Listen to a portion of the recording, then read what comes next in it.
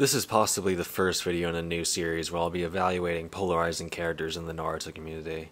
It's fitting that Hiruzen is the first character I've used, since most people give him a god of shinobi status and others are pretty quiet about him. He's a character that's very difficult to pin down since everyone says that we've never seen him fight at full strength. He's got a lot of ambiguous feats and statements as well, so that just makes him even harder to decipher. The point in this video is not to hype him up or downplay him though.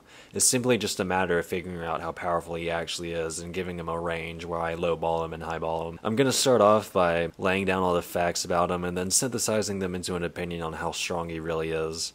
Once again, I'm not trying to hate or praise the character in this video, and I'm instead just trying to figure out what his true strength is, since it's so ambiguous. So let's start off with the facts. In Tobirama's final mission, we see Hiruzen offer to be the decoy, and he even says that he considers himself to be the most accomplished out of Danzo and several other notable shinobi, and possibly even Tobirama. If we highball him here, he's talking about Tobirama as well, which means that before he became Hokage, he considered himself stronger than Tobirama.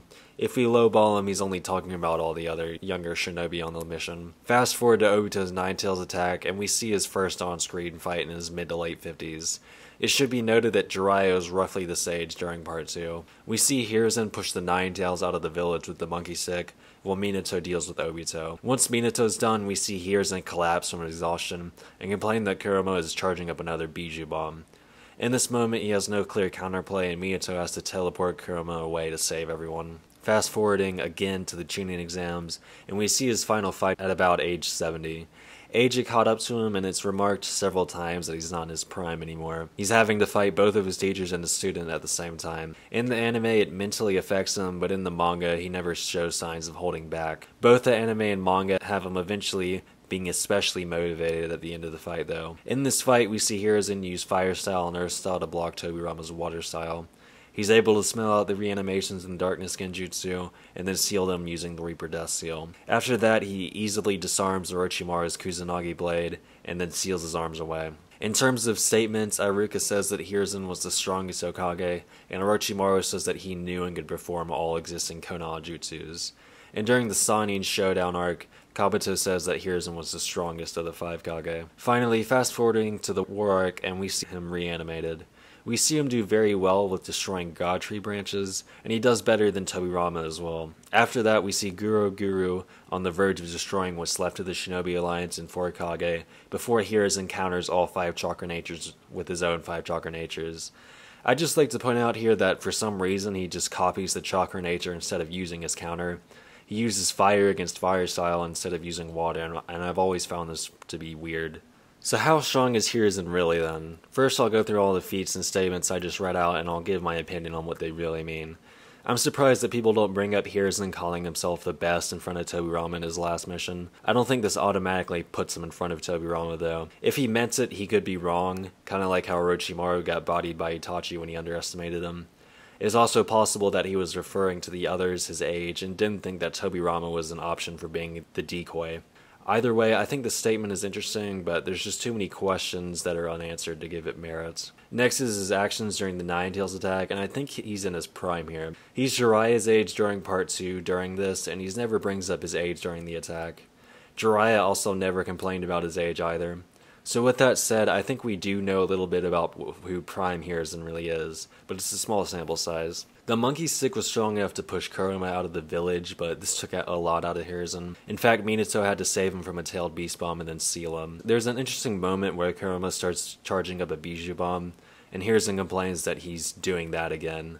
Kurama did fire one at Minato earlier, but I heavily lean towards this, meaning that Hiruzen was the one doing something to nullify the tail beast bombs. He could use his monkey stick to mess up the trajectory in this scenario, but it seems like there's a limit to it and he doesn't have the ability to defeat the Nine Tails. Had Minato not been there, he would have been annihilated. Next up is his final fight, and there's a lot to unpack here. I'm going to save his statements about his power levels in relation with the other Hokage and current Kage for more towards the end of the video. As for Orochimaru saying that he can perform every jutsu in the leaf, I think this should be taken with a huge grain of salt. We've heard how Kakashi has copied 1,000 jutsu, but he only uses like 10. Orochimaru's primary goal is learning every jutsu, yet all he ever does is regurgitate and do snake things. The list can go on, but I don't think there's much weight to this statement. Perhaps he does know all the leaf jutsu and he's just not proficient enough to use it in battle. That's why he's called the professor. Maybe he could teach you every jutsu, but he couldn't perform it at a high level. Think of how a lot of the best sports coaches weren't the best players. They can do anything their player can do, but not at the professional level. As for the mental blocks he had while fighting his teachers and students, that was never really shown in the manga. For this channel, I go by the manga for almost everything since that's Kishimoto's interpretation. Either way, the circumstances ended up amping him. Once he seals his teachers, he sees Orochimaru use sound shinobi as vessels, and this disgusts him. After that, we see him disarm Orochimaru with ease and then catch him in the Reaper Death Seal. Hiruzen's Will of Fire is part of his character, so this is just standard really. As for the war arc, his moment with Guru's Buddha statue is so misinterpreted it's not even funny. The scale of his nature transformations is quite impressive in this moment, but this does not mean that he's stronger than the 5 Kage minus Gaara in the Shinobi Alliance. The 4 Kage here say that they're out of chakra, and Shikamaru says that that's the case for everyone else as well. He managed to stop the Buddha statue on one occasion, but who ended up defeating it? Orochimaru and Taka defeated the Buddha statue and Guru in one exchange. Karin's chains did most of the work, but that's not really the point here. The point is, do you think Orochimaru and Taka are stronger than the 5 Kage minus Gaara in some of the Shinobi Alliance? If you don't, then don't say that Hiruzen is either. Hiruzen showed off some impressive scale to his jutsu, but he didn't even defeat Guru, and he only saved the Shinobi Alliance because they were literally out of chakra. I'll go ahead and talk about some of his lore now. Aruka says that he was the strongest Hokage, but by the time he was a ninja, the other 3 Hokage were dead already. So I don't think he has the best perspective here, and feats don't really line up either. The databook does say that he had more talent than Tobirama, but talent doesn't mean better. Sasuke is way more talented than Naruto, but they're relative in power for a good bit of the series. As for Kabuto saying he's the strongest of the 5 Kage, that could be a retcon. The Kage Summit was 300 or so chapters away at this point, so I don't think Kishimoto had put much thought into the 5 Kage at that point. It's similar to how Hiruzen was supposed to be the strongest Hokage, but that was definitely a retcon. Despite that, I think there are legitimate arguments for him being the strongest, or at least close to the strongest of the 5 Kage. Even his age debuff could be considered a retcon, considering Onuki never had stamina problems because of it. I think his age catching up with him was just a plot element. Orochimaru was the immortal and Hiruzen defeated him despite his mortality holding him back. That's why his age was so important, whereas Onuki's only problem was with his bad back. I think it's fair to say the strongest Kage statement is a retcon if Hashirama and Tobirama's power levels were retconned as well. They're both cases of a lot of time passing and the lore being adjusted to match the plot. When it comes to retconning, we should be consistent instead of being convenient. After everything I've laid down up to this point, I think it's time to talk about what a god of shinobi really is. Hiruzen failed to stop the Nine Tails, while a true god of shinobi can easily defeat it. Madara was able to control it and wrap his Susanoo around it, and of course Hashirama could defeat it, whereas Hiruzen could not. So is it really fair to call Hiruzen a god of shinobi? If he is, then there are many others who also deserve that title but don't get it. We shouldn't throw the term around so loosely or it'll end up losing its meaning. I don't think Hiruzen is deserving of the same title Hashirama and Madara hold, and if you look at those 3 perform against the Nine Tails, you should understand why. I'll finish this video by actually scaling Hiruzen and by comparing him to the Akatsuki, the Hokage, and the 5 Kage. But first I'd like to clarify this isn't a biased hate video. I've been lowballing Hiruzen mostly, but this is because so many have highballed him so hard that I'm just kind of bringing it back to reality. I also try to be as unbiased as possible when power scaling, and I think I do pretty well at it. I don't hate Hiruzen, and in fact I like his character arc. The 2 videos I'm showing on the screen right now show how much I like Hiruzen. I'm just giving him a fair shake like I do with every other character. I'll go ahead and do some general scaling to show where I actually think Hiruzen sits in the pecking order. His monkey stick is very overlooked by everyone. It could bully the Nine Tails, and he managed to disarm Orochimaru as well. It also did fantastic against the God Tree.